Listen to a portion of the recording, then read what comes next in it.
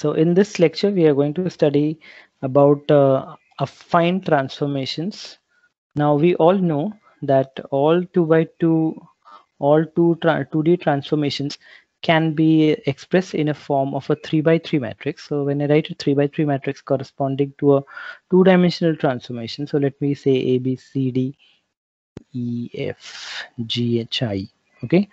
Now we know that this particular factor, this particular part of the matrix is actually playing a very important role. The role is that most of the times C and F are zero, and this I, which is a homogeneous, so for the translation matrix and all this homogeneous coordinates, we always put a 0, 0, 1 in the last column. And this G and H actually correspond to what? This G and H actually are playing the role in translations, correct? G plays the translation in x-axis and H makes a translation in y-axis. What is the role of the matrix block ABCD, which is above there? So let me draw the 4 blocks like this. What is the role of ABCD there? Here I know that the various values of A and B. Suppose I'm not having anything over here and I'm just putting a 0. I have B here or a C here or something here. It will produce a scaling in the Y direction. If I choose the constants to be cos theta, sin theta, minus sin theta, cos theta, then this will correspond to what? Then this will correspond to the rotation part.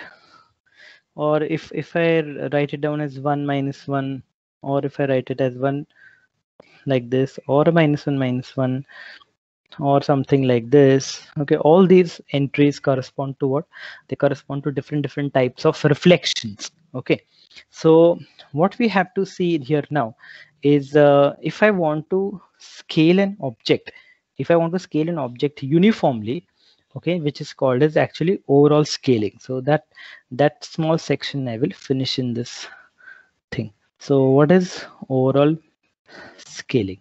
Right, so suppose I write a matrix which is having the last entry here, instead of having 0, 0, 1, if I have a 0, 0, S, okay, and I'm going to put an identity matrix over here and 0, 0, else everywhere. Okay, now what is going to happen is when I multiply any point xy1, which is in the homogeneous coordinates, okay, what am I going to get? I'm going to get x will be multiplied by 1, so I'll get an x, y, x into 0, y into 1, 1 into 0, so here I'll get y, and the last point will be 0 into x, 0 into y, and s, so I will get what? X, y, s. So what is happening? The actual point is the point is xy1, and now what is happening?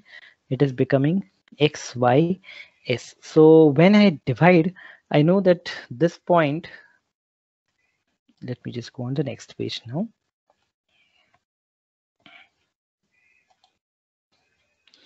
So when I write the point as x, y, s, this point is equivalent to which point?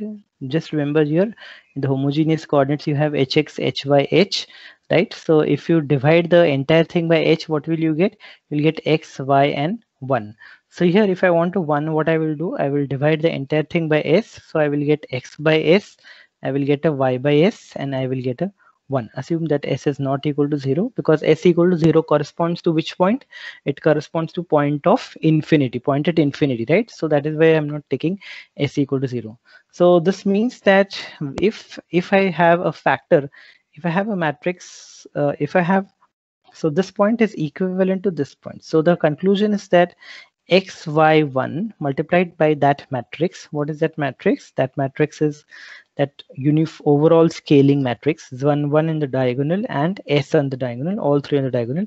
Then I will get xys, but xys is equivalent to which point? It is equivalent to x upon s, y upon s, and 1.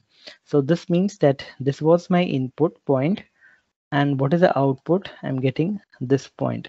So this matrix, overall scaling matrix, is doing what? It is taking the point xy1, and what is the output? It sends to the point x upon s, y upon s, and 1. So this means that the point is contracted, or it is pulled towards the origin if according to the values of s. Okay, so This means that the matrix T, which is 1, 1 and S, okay, produces scaling in X coordinate and Y coordinate by how much factor? By the factor 1 upon S, because the point X, Y, 1 goes to X upon S, Y upon S and 1. Okay, the simplest example is that what is the transformation which will what is the transformation which will produce overall scaling of an object by factor 3?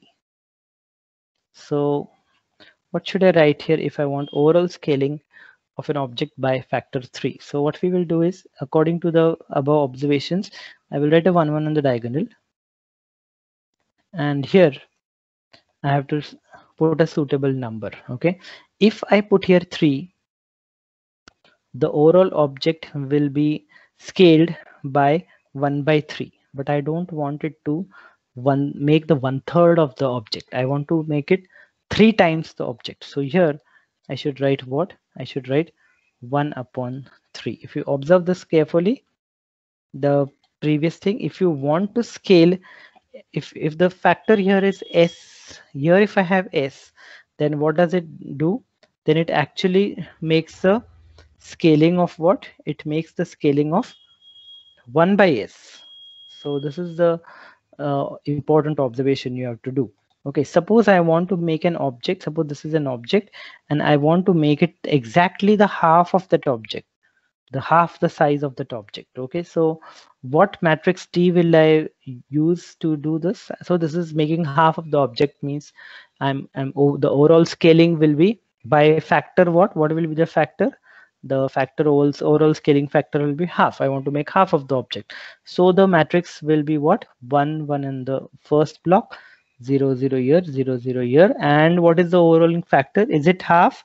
No. Is it? It will be how much? It will be 2. So this matrix will perform overall scaling of the object, means it will half the size of the object. So with this section gets over.